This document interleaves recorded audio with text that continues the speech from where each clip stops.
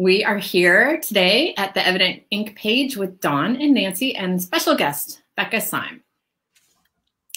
I did that different than normal, Dawn, because I went back and looked at some of the videos, and in every single one I say, and we're live. I didn't want to do that today. That looks much more professional right there. Oh, and I forgot to put our slide. Oh, well. That's okay. So we're going to let Becca introduce herself so they know us. Tell us about you. Take it away, Becca. Just kidding. That's what I always say on my podcast. Take it away. Hi, everybody. My name is Becca. I am a writing coach and a writer of nonfiction and fiction. You probably know me if you have heard my name before from the Write Better Faster class, which is what I teach, which is a combination. I always have a hard time explaining this class to people. I'm like, well, it started off as a productivity class, and then it became bigger because productivity is not just one thing. It's not just about good information or good tactics. Like, anybody who tells you that is lying to you. They don't know it, but they're lying to you. And so it sort of ballooned into, so the question we ask a lot is, can knowing yourself better help to make you a better whatever, writer, marketer, person? And the answer is yes, and it may be the only thing for some of us that can actually help us be better or better faster. So I run that class and that academy. We now have several classes and many coaches. I coach strengths, like strengths, but not muscles, in strengths in your brain. Is my specialty. I've been doing that for about 14 years. And that is my, I guess, I don't know, claim to fame. I'm not famous, but if I was, it would be for that. You might be, at least in the romance writing community. Mm-hmm. I definitely a lot when I was at Romance Author Mastermind. Right. Yes. Yes. With people who know me, I think I'm probably a known quantity. But yeah. I'm happy to not be known by anyone other than the people who know me. So you don't get mobbed when you're out at the restaurant. Yeah. That is not true. That is not true. Yeah. I have tried walking through a lobby with Becca at a conference. Yeah. And she does not get mobbed, but she does get stopped a lot. Yeah. Yeah. But I'm happy because they're all people that I like. Yes. Yes. In small circles. Yeah. Yes. So, and we're excited to have you because we are talking about writer myths. Ooh. And, but before we get into that, we always like to start off with a little, hey, what's going on in your world? Tell us about your life, that kind of thing. So tell us about your life. Oh, can I tell you guys like anything? Yes. Anything? Well, this is going out into the world. Yes, it is live. That's okay. Maybe.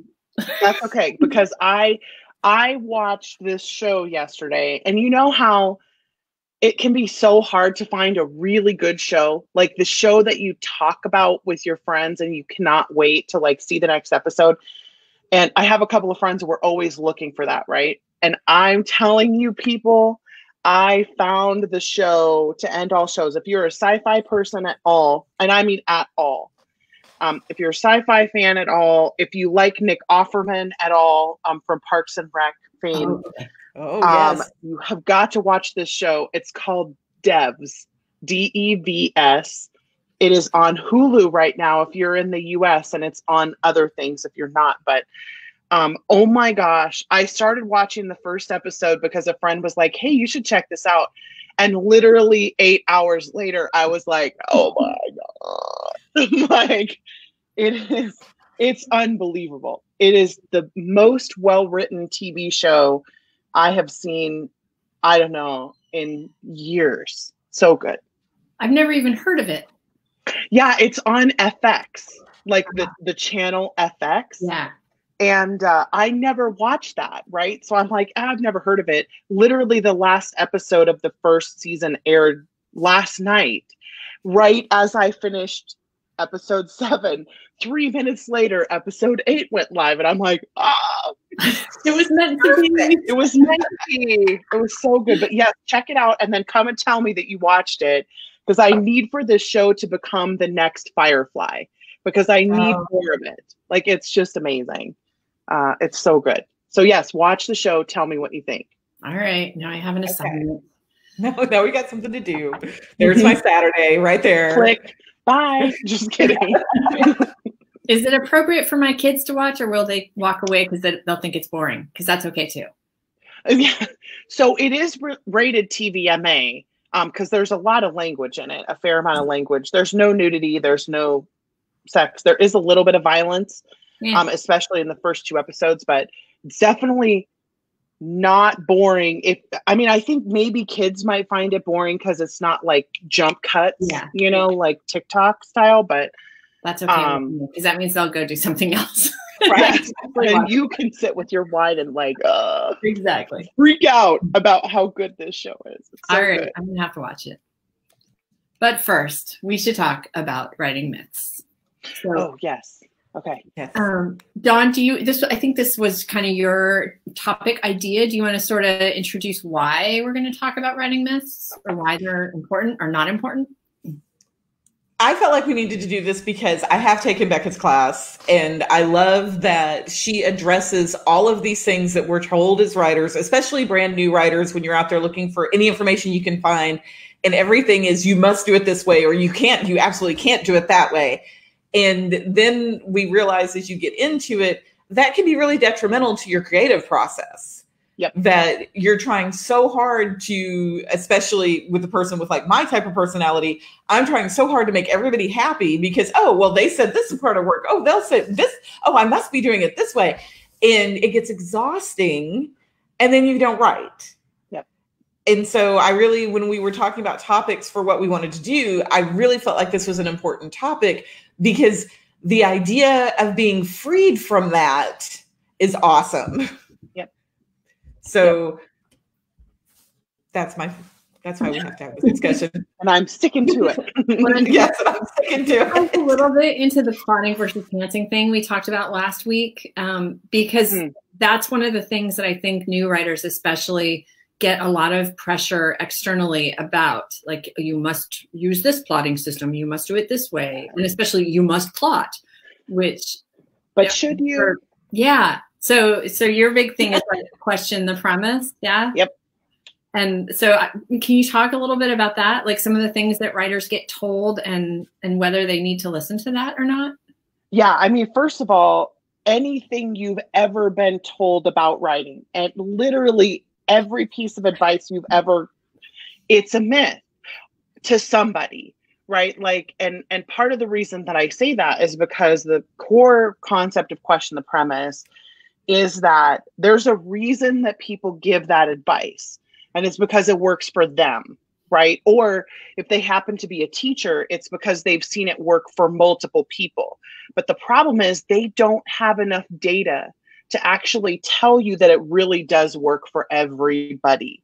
Because what they don't see is the people that it doesn't work for, who go home and hit their head against the wall or quit writing because it doesn't work for them. And they never see those people. Or if they do, they write them off as being lazy or disinterested, or they don't have enough motivation, or they're clearly not meant to be a writer, which, let me tell you how many times I've heard that from students, where like this teacher or this guru or whatever told me I just wasn't cut out to do this. And meanwhile, it's like, well, did they actually listen to you and who you are and what's different about you and what makes you you? Or did they just give you like this generic catch-all whatever? And it's always, well, they said, like everybody has to plot. Or like I looked at the list you guys had and I'm like, well, you could do 10 times that many, because literally every single thing you've ever been told about writing is a myth for at least 50% of the people out there, because we are that different in our brains, how we process everything. And how you work and what your best way of working is maybe just not like them, and they don't know that. And so they're telling you that you're not cut out to do this, and they don't know that. They don't know you.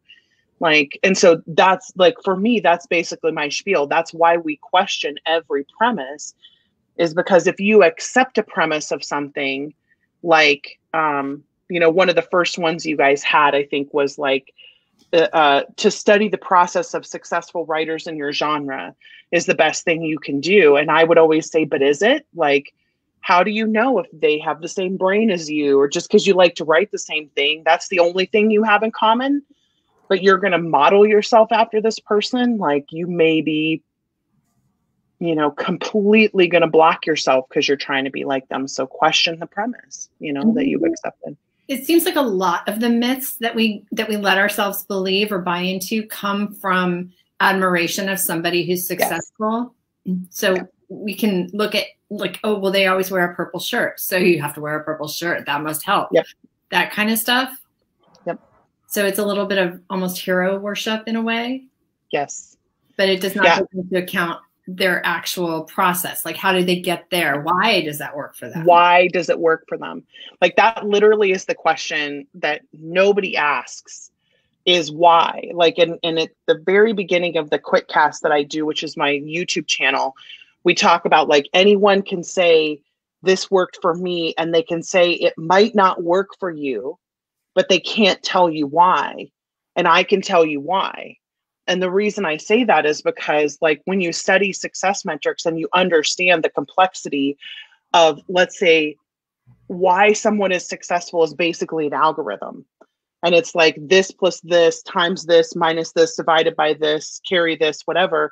And that's why they're actually successful. It's not whatever they think it is, which is often what happens with super successful people. They'll be like, well, I just locked myself in my room and wrote every single day. And I'm like, yeah, but that's not why you're successful. You're successful because you happen to be wired this way. And that thing you did aligns with your wiring. And that's why you're successful. It's not because you wrote every day. It's because you're working how you're meant to work best. Mm-hmm. Yeah. Well, and I think with social media, there's so much pressure because we do see things come out from the super successful authors. Yep. And you see the cute little things that people make that are like, you know, you just have to write every day. Just turn on the faucet and write until the words come, or you can't edit a blank page. And then it's attributed to some super successful author that maybe they said that, maybe they didn't. Yeah. But that's where I think some of that pressure comes from. Yeah. Yeah. But as an editor, sometimes those super successful authors are irritating because you'll find a new writer who has heard never to use an adverb. And so there will be no adverbs in their entire manuscript. And you're like, but you actually need to say slowly here. Or, yeah, you know, right. Or the one I hate is I can't use the word that. So they take it out. And then their sentences are very awkward because occasionally the word that is actually required. Yes. Yes. So no advice. It should be applied in a blanket manner, I guess. Nope. And the rules are always, I mean, you know, the Pirates of the Caribbean, right? Where they're like, oh, the Pirates Code, and oh, they're more like guidelines. And I'm like, that is what literally all writing rules should be. And it's hard because the people who argue the most for this, like the thing plotting, everybody needs to plot books in order to be faster, is a big myth, right? The problem is that the people who are saying that are so hardwired to be successful in that way that they literally can't imagine a way in which you could be successful as a pantser. They can't even fathom the possibility, right? Right.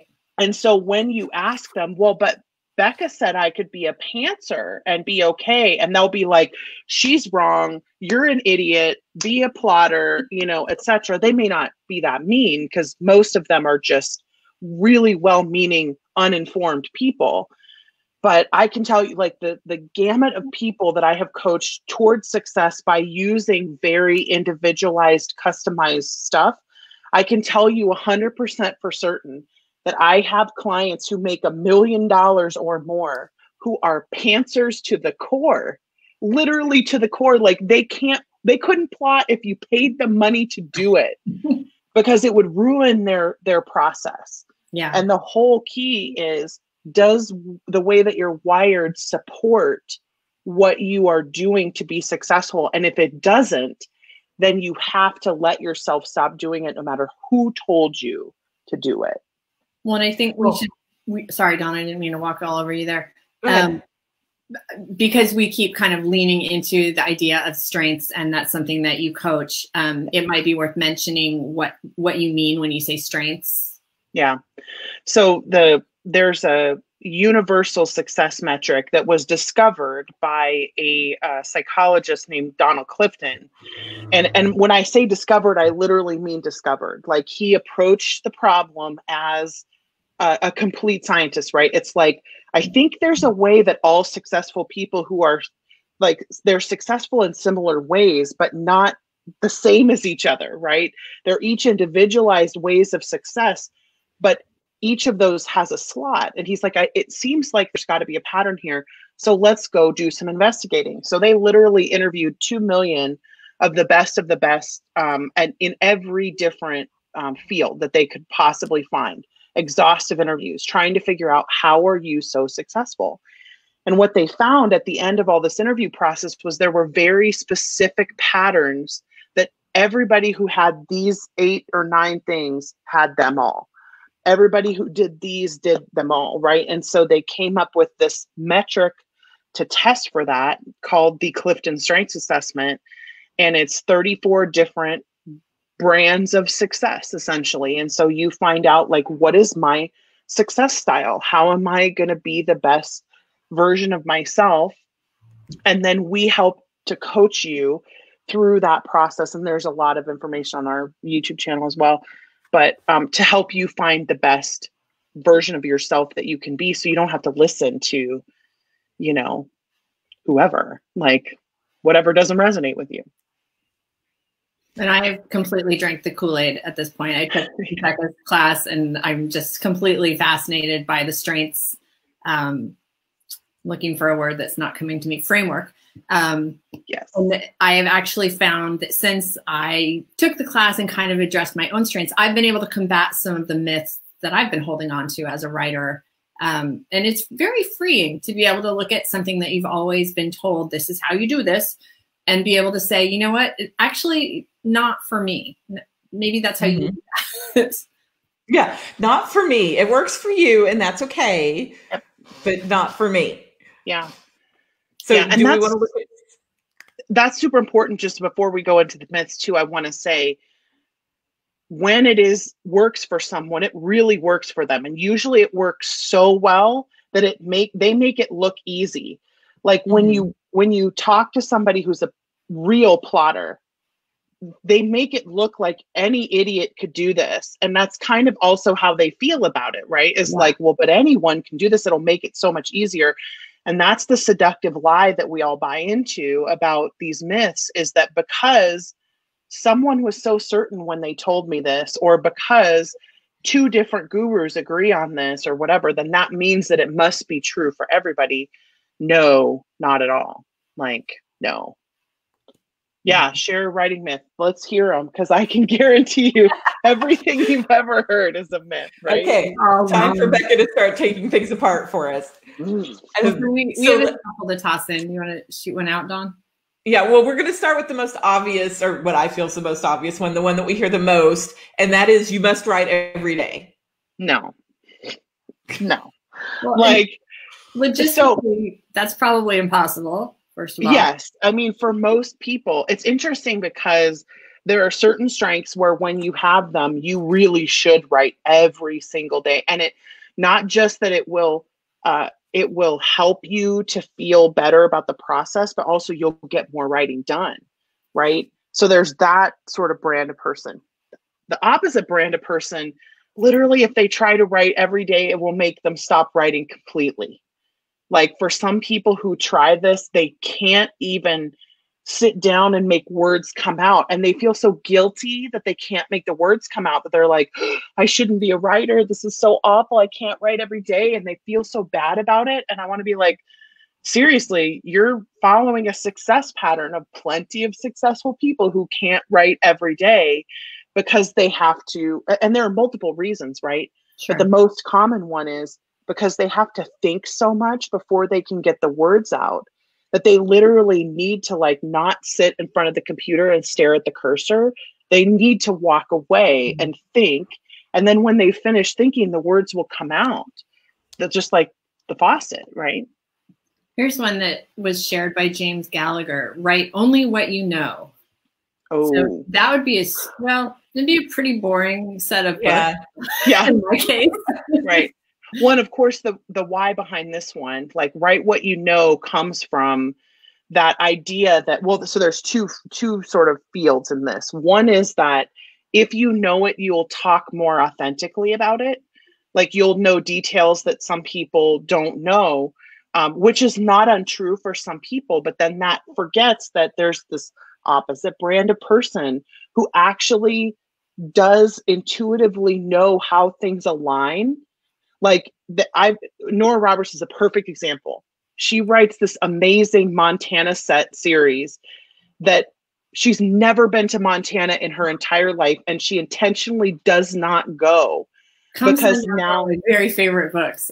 And she's never been there, and she will say, like, to anybody who asks her, she's like, nope, not going to do it, because the fictional place exists as a place in her head and she doesn't want to mess it up with reality. But some people just know how to make details align. Like they think about things like how weather affects, your activities and whatever. And but I think write what you know comes from a good place. Again, similarly to write every day. It's just not everybody's wired like that, where they need to write what they know. Some people can make stuff up and it is so realistic you wouldn't even know they'd never been there. Right. K.I. Lynn says, and I think this was in reference to you saying some people need to think before they can sit down and write, so they don't write every day. She says, Becca, you just described me. So and a lot of other people too. Well, that's what's so great about it too, is that this isn't just me. A lot of personality metrics get a bad rap because they were basically some one person looking at the world and saying there's 4 types of people. And so let's create a test that tests for those 4 types of people that I just decided there are with my magical thinking brain, right? But the difference between that and what Gallup did, or what Dr. Clifton did, who eventually signed up with Gallup, is that he looked at the breadth of human existence, the breadth of culture, the breadth of everything, right? Like it was, I want to see if there's a pattern that will exist, that will emerge from the data. And what happens when you do that is, if you are doing it correctly, like if you're being objective and thorough, you will find the pattern that exists there, because it will naturally emerge for you. And that's what he did. So what we use as the basis of our way to help authors, especially in our Strengths for Writers program, is something that is so accurate that it's almost uncanny how accurate it is sometimes. And I bet this has happened to both of you guys. When you read something from your strengths report and you were like, are you following me around, Becca? Do you have a camera in my house? And I'm like, no, like when we're the same, we're so the same. But that means that when we're different, we're so opposite. It's just, it's uncanny. Yeah, it's very interesting. So another one. Oh, go ahead. Sorry, I was just going to throw out another myth that you should never edit as you go. Oh, you should just spit it all out. And I have to say, I have clients who I work with on story coaching who will apologize to me of, I know I'm not supposed to edit as I go, but I had to go back to this chapter here and fix it. So explain that to us. So editing as you go, the reason that people say don't do it is because they are preferencing the value of getting quickly through a draft, right? Like that's the value that they have. They feel like somehow if you're allowing your inner critic access to your creativity, that it's going to slow the process down and you're not going to get as good of a product. The problem is that's not true for everybody, right? So what happens when that is a process that works for you, that sort of fast vomit drafting, is that if you do stop to think about something, you don't get a significantly different product from that person if you think about it. So then it feels like the thinking was a waste of time. But the problem is, while there is that side of the spectrum and those people do exist, the flip side is you have to think and think and think and think about something in order to get to the actual place that is the best version of what you could be writing. And then additionally, there are people for whom mistakes behind them in the manuscript don't bother them, right? That's one side of the continuum. But the flip side of that continuum is I can't move on when there are mistakes behind me because I'm a linear writer, and it's going to distract me to know that I had the wrong character names back here, or I wrote the wrong version of this event or whatever. And so then I'm like constantly fighting with myself to get forward because I've been told not to go back and edit that. And I'm like, go back and edit. Yeah. Who cares? Getting through your first draft fast is only important if it's important to you, right? Like if it's going to help your process, then do it. And if it's not, then ignore it. Yeah. Well, getting into the first draft fast goes into our next myth, which is you must release X number of books per month, per year, per week, per day, whatever, to be successful. Oh, right. I was going to say, wait, what's the end of that? What's the end of that?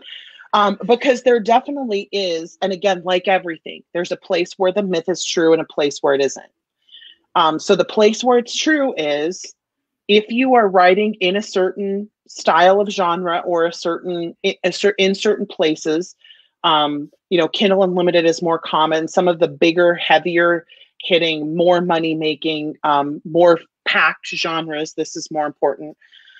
If you are only interested in making money, and if you can write fast, right, then because if any one of those aren't true, then we've got a glitch, we have a problem, right? So this is where we talk about success alignment.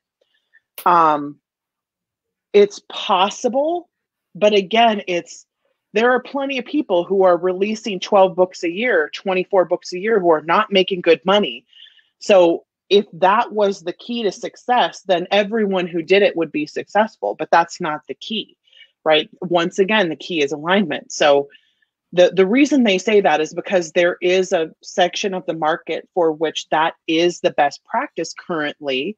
And if you are capable of doing that and also can write a good story for that market, then that is the best practice. But there is an equal number of people for whom that doesn't matter to their readers how often they release, because they're still going to buy the books. And I have clients who literally release a book a year and make $1 million. So like, it's this whole thing of like, you have to do it this one way. This is the only way you can do it. Anytime you hear that, you need to question the premise. So we call it QTP.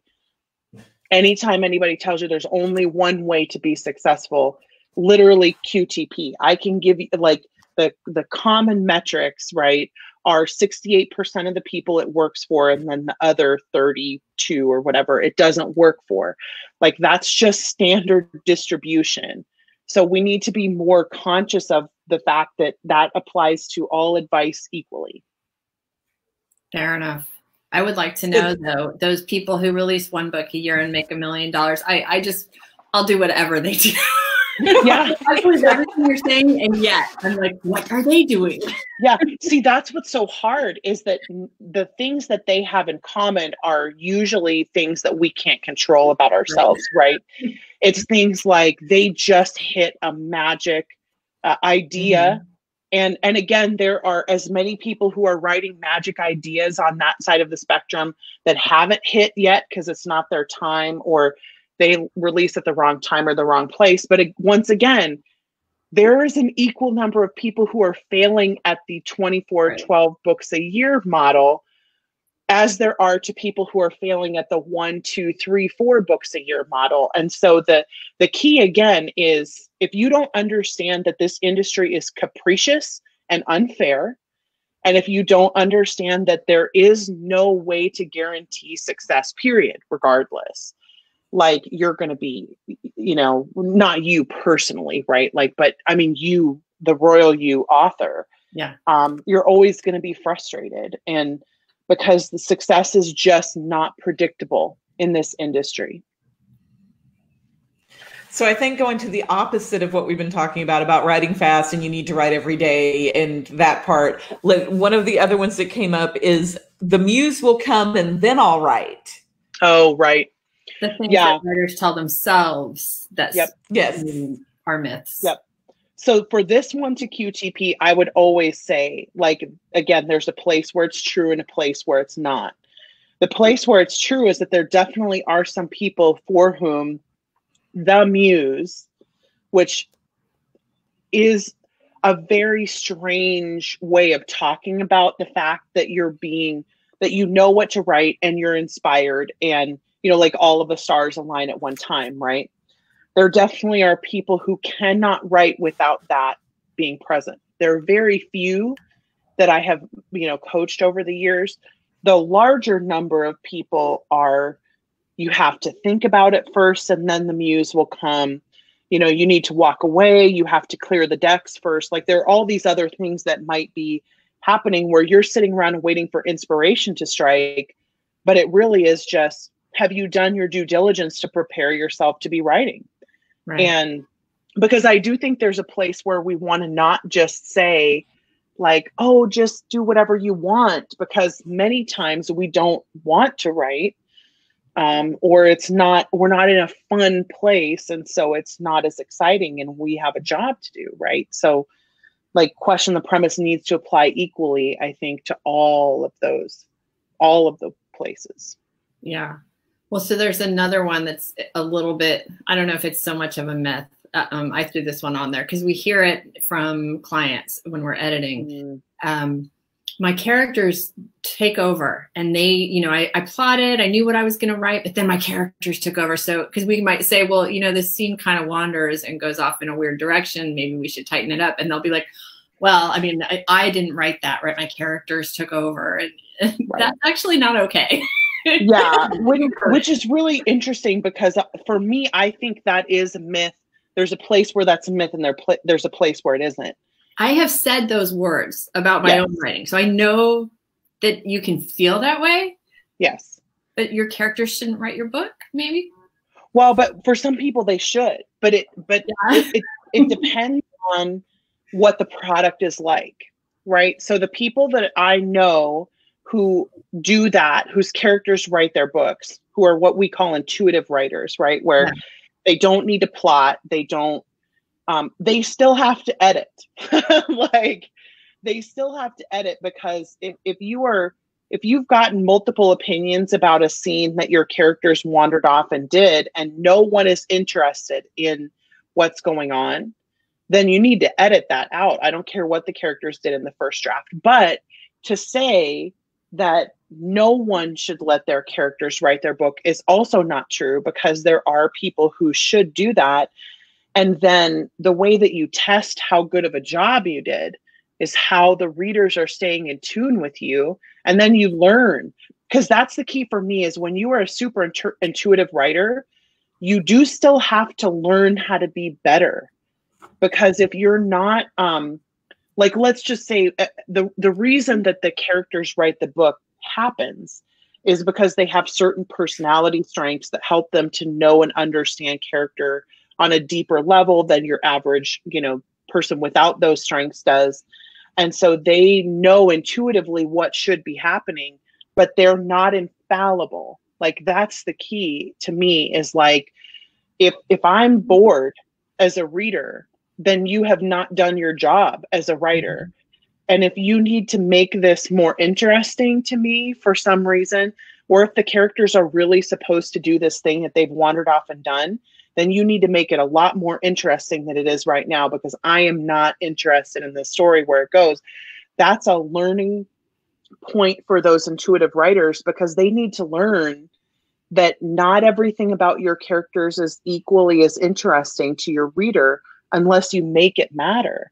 Yeah. And so you've got to listen to your editors in that way, because if you're an intuitive writer, and you have to treat it as a learning experience rather than, well, I'm just going to let my characters do this. Well, okay, you can do that. You're the writer, but I'm telling you I was bored, and that doesn't matter to you. Like that should matter to you.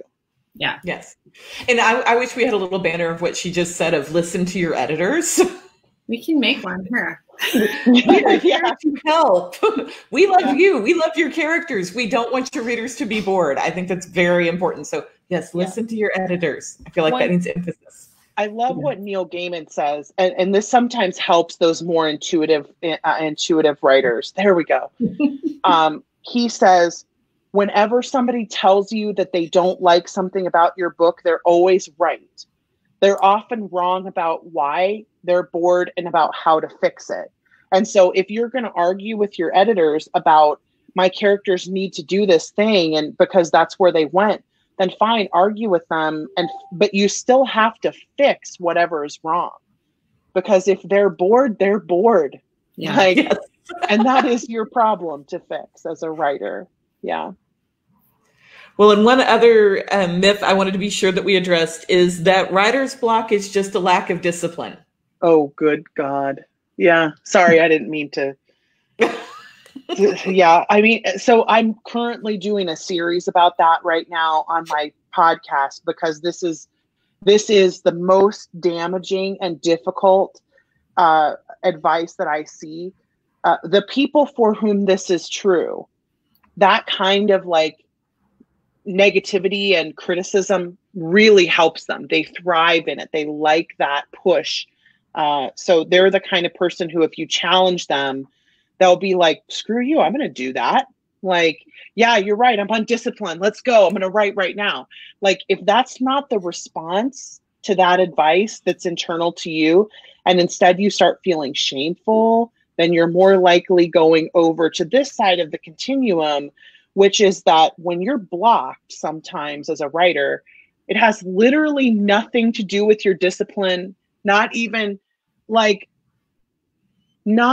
little bit. Sometimes you could not be more motivated sometimes when you're blocked. You could not want to write more than you do, but there's something that's blocking you. And it might be internal. It might be you're thinking about the book. You might have to go think about it more.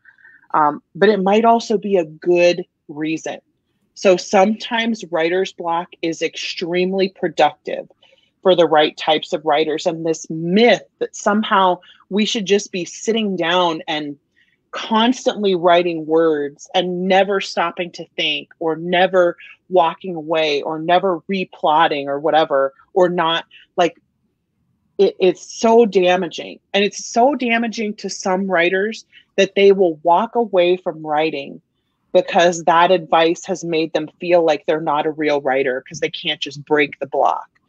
And but on the flip side, I get where these people are coming from, right? Like, for themselves, when they are lacking an ability to write, it is because they're not just sitting down and getting it done, right? So there absolutely are people for whom that advice is good advice.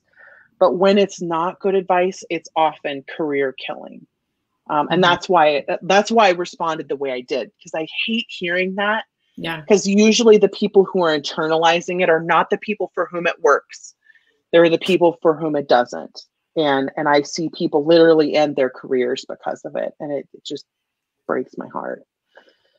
Makes me mad. Chastised. I will admit to having felt that, if not having said it, although I probably have said it, because you know my type now. Yeah, I know your strengths. Yeah.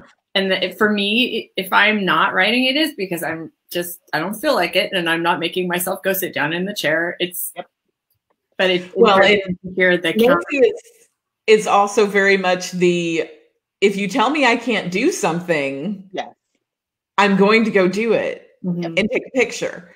So yeah. So and that's a generative place, right? Like that's success. So for your type of personality, success looks like, hang on, the expectation is that I should be right. Okay, let's go do it.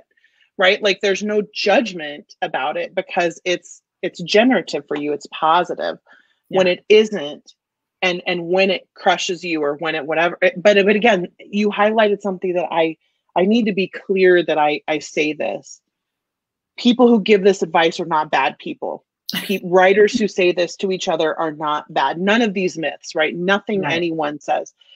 It just means that they haven't seen enough data yet of the people who are on the other side of the spectrum from them. Like, I would guarantee you, if I brought some of these writers to the door of these famous people who are giving these advice out and said, okay, let me show you how your advice stopped them from writing, and how we fixed that, and now they're better, I guarantee you they would be like, okay, I'm going to caveat that from now on, because I don't want to end anybody's career because of something that I said, because they're good people, right? When someone says something like that, I think for all of these myths, it comes from a place of like, hey, I found this thing that works for me. You go, like you recommending the television show earlier. I like this. Try it, you know? Yep. Yeah. And some people will not like devs, right? And I'm okay with that. Like, I'm okay with that in my heart of hearts, even though I don't understand it.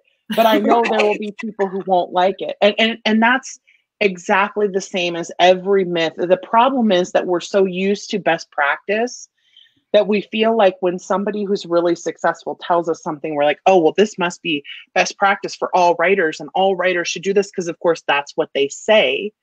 All writers should write every day. No writer should edit, as you can't edit a blank page. You know, it's like, well, but you can. You can. And some of you should be editing blank pages in your head before you put them on paper. And it's not anybody being mean or stupid. It literally is just like they are so successful in that one way that it's all they can see. They can't imagine success in another way. And so I try to help them imagine success in another way. And that's great. And the second part of this, which you just kind of already led into, that we wanted to talk just kind of briefly on, is how do you take, now that we know these are myths and we know this isn't the way that you have to do it, how do you set some realistic expectations as a writer? So the first thing I always look at when we coach writers is, how have you been successful in the past? What has worked for you? And so many people have a story that's similar to this. Well, I started off doing X, and then I heard Y guru give a talk at Z conference, and then I tried to do this, and now I can't write. And I'm like, okay, well, cause and effect says we need to go back to where you were being successful and go back there again. And they're like, oh, but I was pantsing. And I'm like, so pants, like there are plenty of successful pantsers out there. And so some of it is looking back at your past successes and seeing, not just in writing either, it might be in your job, right? Like it might be, especially if you do anything on your own, like if you are a self-employed person, or if you have a lot of autonomy at your job, which is what writing is like, when have you had success in the past? The other piece is, and this is a little bit more nebulous, it's harder to define. If you've tried something and you have not had success with it, you are not stupid. There's nothing wrong with you. There is likely a success metric that is causing you to not be able to accomplish that. I can't tell you how many people are just not capable of running Facebook ads the way that insert name here has taught whoever, you know, because it's not any one person. It literally is any Facebook ad class, and they'll take 15 different teachers' classes and come to me and be like, I can't, what's wrong with me? Why am I so stupid? And I'm like, you know, then we walk through like, well, how do you do this? And how do you do this? Okay, well, then you just need to run them this way and not worry about what everybody says. And they're like, it can't possibly be that easy. And usually when you say it can't possibly be that easy, the answer is yes, it can. So you have another question here, Becca. Dana would like to know, he's questioning the premise. Are there no absolutes? That is a perfect question. I would actually say, so I'm going to say there are no absolutes, and I'm going to say except for the fact that. Uh-oh. Oh, no. We were about to hear the answer. Becca, come back. I know she's gone. She leaned forward. I wonder if she hit a button or something. I think she can come back. Oh, there she is. Oh, is she back? Okay. There you are. Where did you go? I was like, and the answer is, and then you're gone. Yeah. I was trying to see who had asked the question so I could see. So Dana, thank you for asking that question. I'm tempted to say there are no absolutes other than that there are no absolutes, but then that's an absolute, right? So that's not a fair thing to say. I would say, yes, there are no absolutes. And by that, I mean, like I've been doing this for years. So I've been doing success coaching on some level for 14 years. I've been coaching writers, actively coaching writers for 6.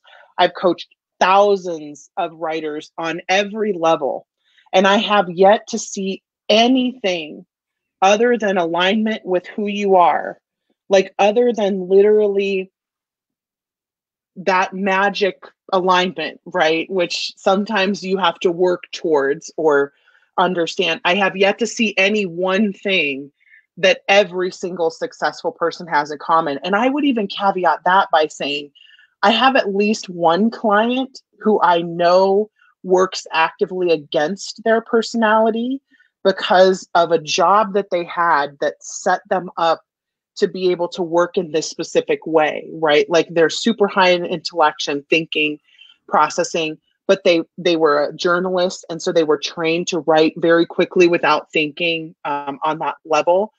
And so now they write fiction that way, and they're not particularly well aligned for it, other than that their experiences brought them there. So even that, there's an exception to the rule, right? So I would say the only absolute is, well, but even then, so I was going to say the only absolute is, do you want to sit down and write? And then write if you can. But then you have those times where you're moving, or there's a pandemic, or someone dies and you can't write. You're still a writer. If that happens, you can always come back to it. You could release series that don't sell. You're still a writer. You can still sell, right? Like there's just no absolute, right? And so I apologize for that being so long, but I really think there's no advice that anyone can ever give you that would work for literally every person. Because I could come in 2 seconds and be like, well, except for these 17 people who are all doing really well, and they did that, right? So I'm like, really, there is no absolute. That's a great question. There you go. Yeah. All right. Any parting shots or final things that we need to hit? I want to point out that Becca has a book called Dear Writer, You're Doing It Wrong. You can actually see the cover of it back behind her a little bit. That covers these types of myths and gives some really great information about how to deal with them, how to free yourself from being tied to it, and that kind of thing. Yeah, and we have a the Quit, QUITCAST on YouTube that's free. You don't have to pay anything for it. And we have a whole playlist about Question the Premise. And what we're trying to do is going through systematically as many of these things as we can. And not just to say, trust me, I'm a coach, trust me, right? It's like, well, here's the data. Here's how your personality works. And here's, who's most likely to succeed at this and who isn't and why. And so we try to be as exhaustive as we can. But yeah, check us out there, I think, too, because it's, it's easy, it's free. Awesome. So we'll put, or we'll have Becca maybe drop some links of places people can find you and your books and your classes and all that good stuff on the Evident Inc. site here when we wrap up. But we need to thank you for spending your time with us today. This has been super interesting. Thank you. Yeah, I'm happy to be here. I love talking about QTP. It's my favorite thing to talk about. I talk about it literally in line at the grocery store and on the plane, although neither of those places currently, because we are quarantined. Well, and I have to say too, if you spend enough time around Becca, you will start hearing Becca's voice in your head saying, but do you? But should you? So I learned, guys, that I can throw those comments over onto the screen. I apologize for anyone who had an awesome comment that I didn't get to put up earlier. But now, like the one that says, "I love my editors. I need you." That would have been. Yes, we need that one. Yes, we're just gonna leave that one there for a little bit. So, but this has been great. Thank you very much, Becca. Yeah, thank you guys for having me, and thank you guys. I will go over to Facebook, and if you have any questions about anything, just throw them in the comments on this video, and I'll come in and answer them. Oh, that would be great. So great. Awesome. Thank you. All right. Well, thank you so much, everyone, for joining us, and we will see you again next week. Do we want to talk about what we have coming up next week? Oh, you just got me before we officially ended the broadcast. I would say yes, if only I could remember. I know we have 2 guests coming up. I don't remember what order. This is why you have me. I know. Next week we have Ronnie Loren as a guest, and she is going to be talking a little bit about writer productivity and how you set yourself up for success there. And then the week after that, which I believe is April 30th, is your friend, Mindy Klasky. Yeah, she's like the queen of the trope, or at least her website is sort of the absolute standard for where to go look for a list of tropes, at least in romance writing. Oh, cool. So we're going to talk about tropes and why they're important and how they get a bad rap. So that's tropes what we are have awesome. Tropes are awesome.